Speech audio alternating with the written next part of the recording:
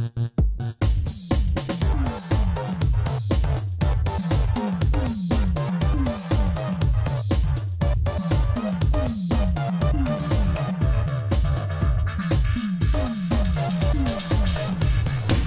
did you reach out to these like 7 of them, handful of them? We did a huge research, and we found out these guys were like doing such amazing work and at such a young age. And no one even knows about it. Yeah, correct. So we found them, and then we said that instead of me being here, we need to also put on people who actually go out and do phenomenal work. I mean, I've just met them today, and I spent a lot of time listening to what they have done, and they've done like numbers that you can't even imagine. Like just now, we opened like 36 toilets in RML colony near Film City, which I've been seeing this for the longest time. This boy has done 10,000 of them. Yeah. Yeah. So I was like, yeah, he beat us hollow. But there's a lot of work to be done. Good to see like everyone's making a difference. I run an organization called Zero Gravity, which operates under Dr. Shrikant Jishkar Foundation, something that I started in memory of my father. It's an organization that creates opportunities for young change makers to come together and work on projects of social good. So we are we work in the field of education, healthcare and rural development. Great. One of our star projects is the Happy School project, which particularly I want to talk about. It is a government school makeover project. So we work with government schools, and we adopt these government schools and we transform them into beautiful centers of learning using a very unique educational concept called building as a learning aid. So we have impacted around 5,000 children till now, and the project is just like 2.5 years old.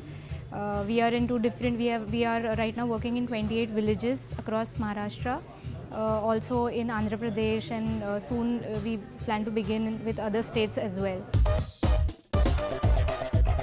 So it's called Once Upon a Doug. Doug meaning Doug, like a cloud.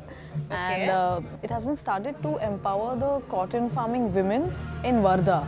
As there are a lot of suicides that have been happening because of less rainfall and poverty and all, where the farmers cannot support themselves. Correct.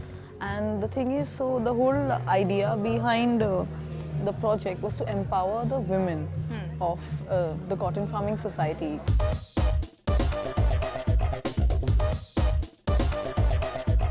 So we run an NGO, it's called Insaniyat. We basically started off, it all started off as a college project where we wanted to work in the women empowerment space, where we did self-defense for women all over the city. We went to railway stations, schools, colleges, etc. But as we grew older, the umbrella just broadened, and now we're like a full-fledged social development NGO. So we work in anything under the umbrella of social development, from working with the BMC to get gutters fixed, to doing stuff like the LGBT parade, to helping people understand the financial systems. Obviously, in the banks. aim is to sort of narrow down onto something that we can dig our nails into and get into work with. I'm a bespoke shoemaker, so I make shoes. I've studied the art of shoemaking, and when I started running my little brand, I used to make shoes for anyone and everybody, as like in the form of a business. But then slowly and steadily, I started realizing that this is not making me soul happy. And I specialized making shoes for differently able people. So that was my forte, and I used to do that in a very small proportion. But whenever I did that, I felt immense pleasure doing that. And slowly I started realizing that this is not what I want to do. I don't want to make shoes for the mass. I don't want to do a business. It's not business for me. And I started making shoes for differently able people only now. Now I do this out of just sheer passion, the love to make shoes, and the love to make these people happy. Our initiative is basically providing toilets to people, and we all like to say that we not only provide toilets, but we provide dignity to people. So providing toilets ranging from portable toilets to toilets which are low cost, to community toilets, containerized toilets, and the cleaning of these toilets, the evacuation of waste, and the disposal of waste. This is what we do, and this is what our initiative is, to clean up India and envision with the Prime Minister's vision of Swachh Bharat. What we do at Umeed is we reach out to children who are experiencing disabilities and children and families.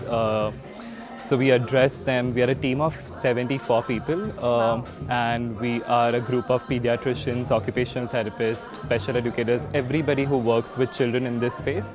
So we try to provide care, and one of the philosophies that we follow is care for all. So anybody who enters the door of Umeed asking for care in any way, we will provide them regardless of any socio-economical, political status of them.